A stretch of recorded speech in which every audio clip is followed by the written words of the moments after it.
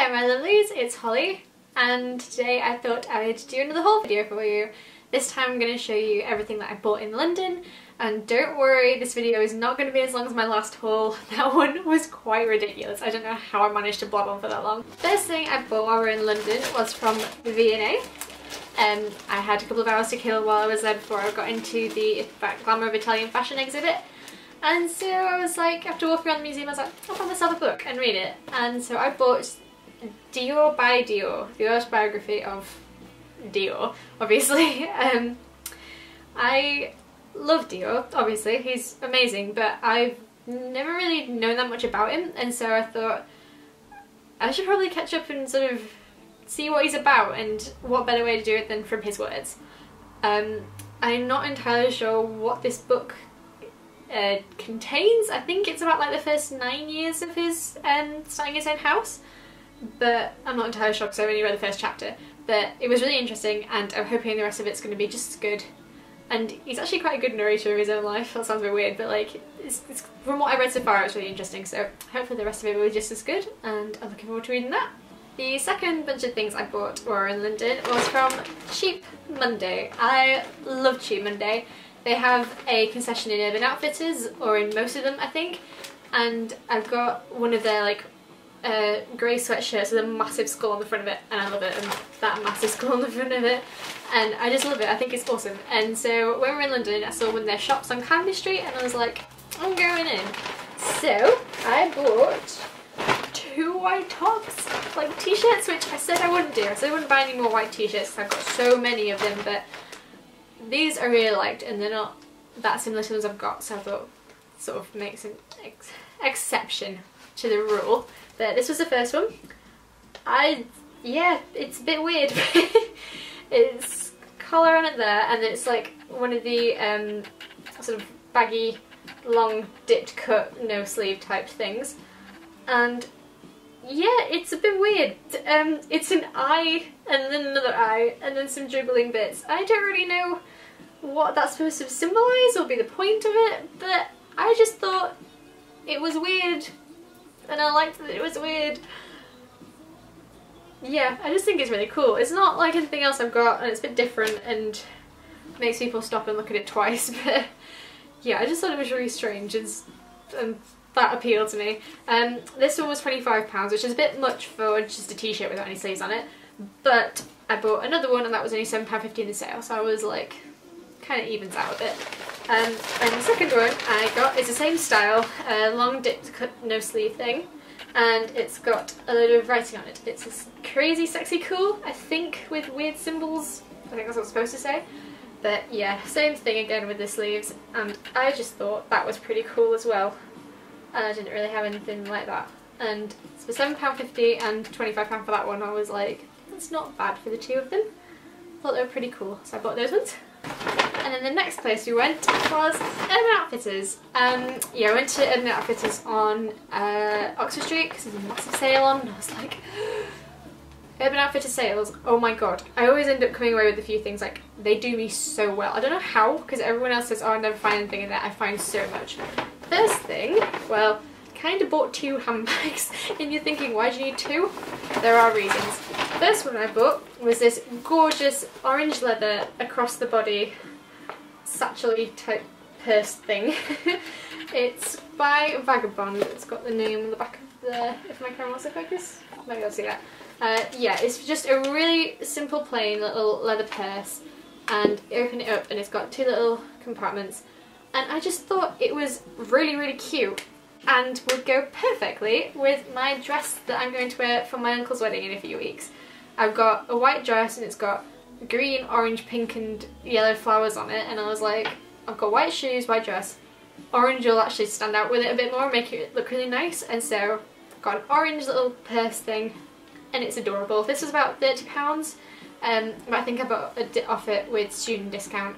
What did I just say? I think I got a bit off it with student discount. It's what I meant to say rather than mumbling. And I've just done it again. I'm hopeless. Okay. And the second handbag that I bought was this gorgeous brown satchel. It is beautiful. Like, it's got a nice long strap, half leather, half chainy bits, and it's a lovely satchel, handle at the top, and you just push that bit up, that bit unpops, open it up, you've got different pockets and sections and then a big bit in the middle, and you've got a pocket on the back of it as well. And I just thought it was dead sweet and really cute. I've been wanting a brown satchel like ever since the beginning of the summer, just for when I'm going out and meet up with my friends, and I didn't want to take my huge black handbag with me because I take it everywhere and wear it with everything.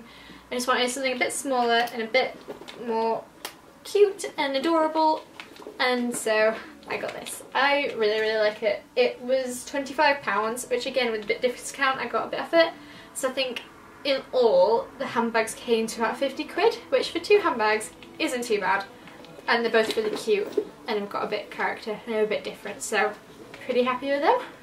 And the last thing I bought while we were in London came from Vivienne Westwood.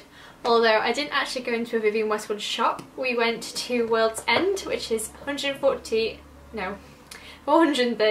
Kings Road in Chelsea. It used to be Vivienne Westwood and Malcolm McLaren's shop Sex in the punk era, so like in the 1970s. And I'm a huge punk fan, and so is my dad, and I was like, I really want to go see it, and he was like, oh well yeah, that might be a cool place to go to have a check out. And I knew it was now World End's Vivienne's shop, but I just had to go in and see it because that was such like a hotspot for generating huge trends and just the whole punk era in the 70s and 80s, and I was like, I love that time, the music and the styles that came out of that. I really want to go see it. So we went in and I bought something, and yeah, against my own sort of judgment and saying that I'm not going to buy any more white t-shirts, bought another one. This time it's pretty much the same as all my old ones, but it's not quite. It is one of Vivienne Westwood's, I'll move the tag out of the way, it might be easier to see it. One of Vivienne Westwood's Save the Arctic t-shirts. This is awesome. Vivienne has like taken it upon herself, as this is her like new campaign to help raise awareness of how important the Arctic is and how we need to save it and look after it, and I think that's really cool. She wears these t-shirts all the time, and she's putting them on all of her catwalk collections that you'll see at Fashion Week, and I think the design is really beautiful. It's got the big heart-shaped world and then Save the Arctic, and then like the addresses at the bottom for the pages and stuff.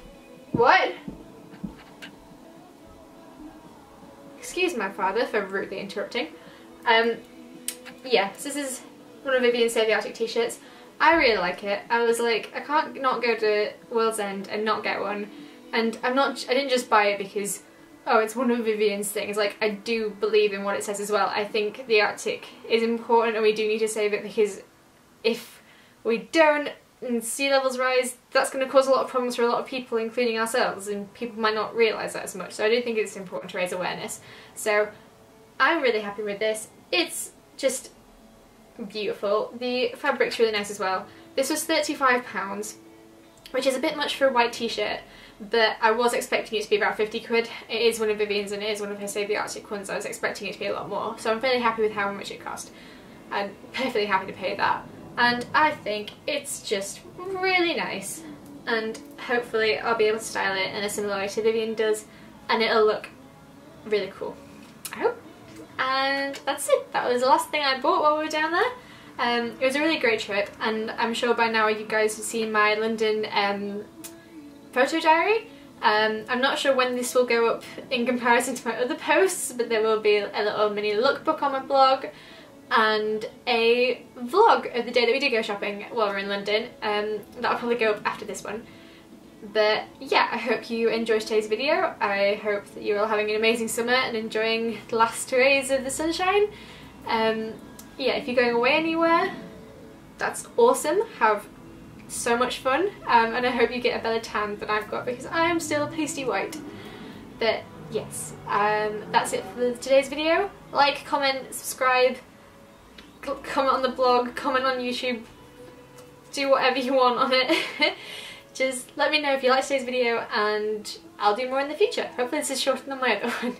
Anyways, I'm going to shut up now, and I will see you all later. Bye!